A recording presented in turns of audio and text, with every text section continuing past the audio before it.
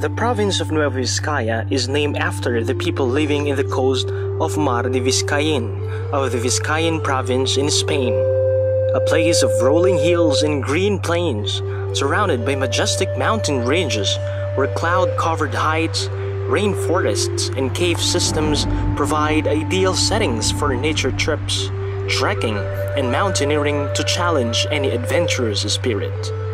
Welcome to the naturally vibrant Nueva Vizcaya, where you find nature and all diverse cultures come together.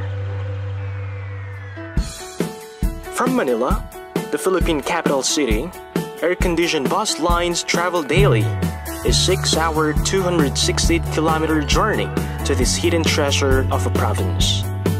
After a comfortable ride passing through the zigzag roads of the Belete Pass, where Filipino and American soldiers gallantly fought against the Japanese during the World War II, they are now at the threshold of what is known as the gateway to Cagayan Valley, the province of Nueva Vizcaya.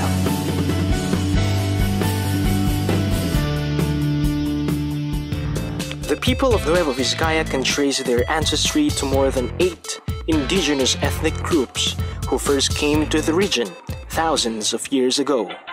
The Gadangs, who originally lived in tree houses and identified by their dark-colored skin. The term Gadang means carabao hide. The Ifugao, from rugged mountains who claim direct descent from Kabunyan, the deities of the sky world. The Izinay, who were good in agriculture and handicrafts. The Bugkalot, known for their colorful attire, musical instruments, and were once feared because of their head-hunting practices. The Kalanguya, Kankanae, Ibaloy, Iwak, and Ikalahan tribes who share the same basic cultures as the Igorots, hard-working people who spend their time tending their upland farms and gardens with skills in handicrafts, making such as basketry and broom making. Then, in the late 1500s, the Spanish colonizers arrived in Luzon to slowly establish their missionary territory. In 1841, the politico-military province of Nueva Vizcaya was created by a Spanish royal decree. But over a century, its overall size was slowly reduced by the carving out of new provinces by government. Isabela in 1865, Ifugao in 1908, and Quirino in 1971. Today, Nueva Vizcaya comprises 16% of the total land area in Region 2.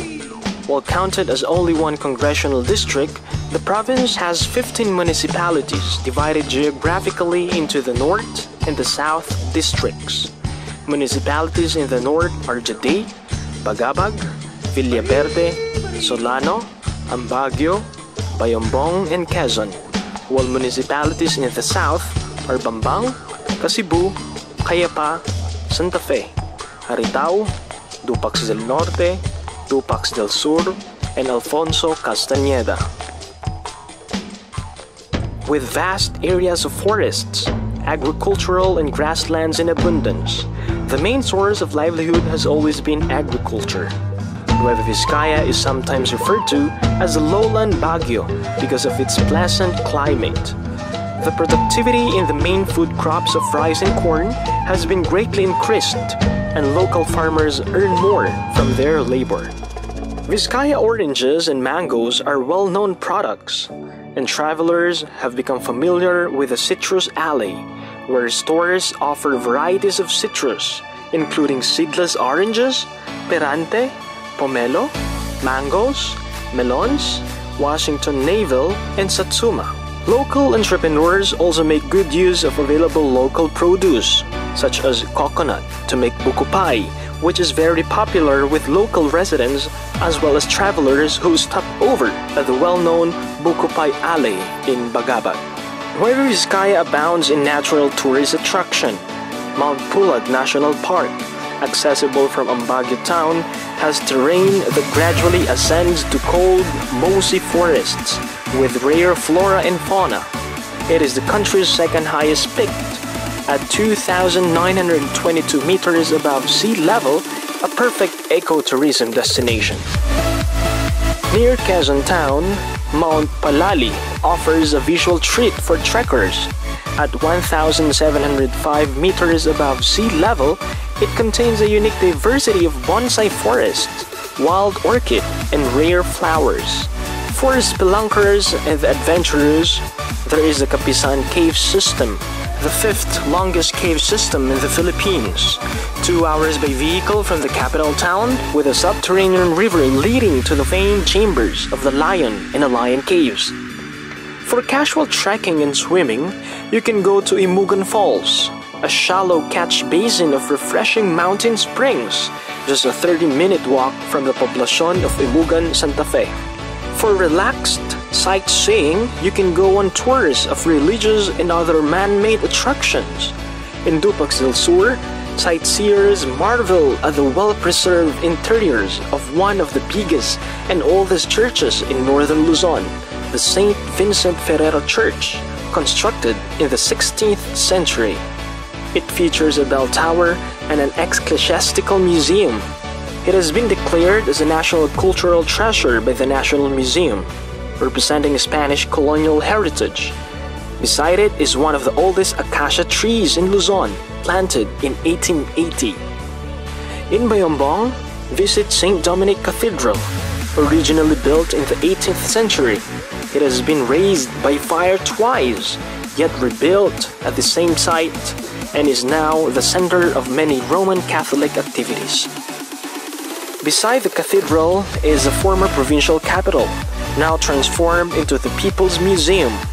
Here, you will find representative objects of old native culture like hunting gear, implements for cooking, costumes of indigenous peoples, and other ethnographic items.